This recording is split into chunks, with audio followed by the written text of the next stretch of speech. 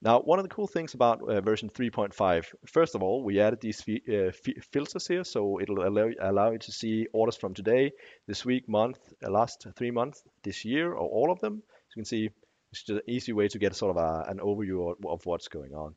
Second bit here on this screen that's new in 3.5 alpha is this button here, create new order. So what you can do is you can create a new order as part of the backend here, which is great for scenarios where maybe you have customer service personnel answering phones, taking orders like that. You can go ahead and have them use this UI here um, to provide the details that you want. So if we create a new order here, you can select an order state you want it to show up in.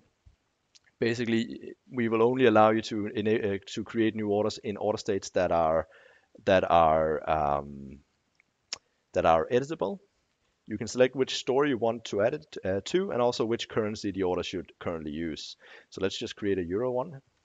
Bear in mind this is and let's do it on when it was submitted. So this is the new one I just created. Let's navigate to that. Now, this is just a blank order. There's nothing in it because we basically just created it, right? So when time comes to add new order lines, I can use this button here. I can navigate to anywhere in the catalog and just say, let's just add these products here. Maybe add something from shoes. This is a major order like that, right? And we can just go ahead and select which price group we want to suck out prices from. Save that, and we should have a bunch of order lines like that. So completely new order in the backend that you can then start to do order processing on like before. You can go ahead and edit billing information if you need to. You can also go ahead and manage discounts on it. So if you need a new discount, just add that.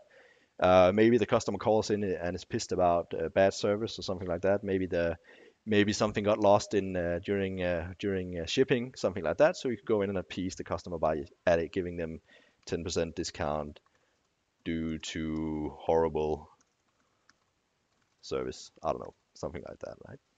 Also, you can do shipping as part of this shipment management. uCommerce supports multiple payments, multiple shipments per order. So if you want, let's say you want to split this shipment in two different shipments. So you want some of the order shipped to your office or to your home, or I don't know. You can just add a new shipment here.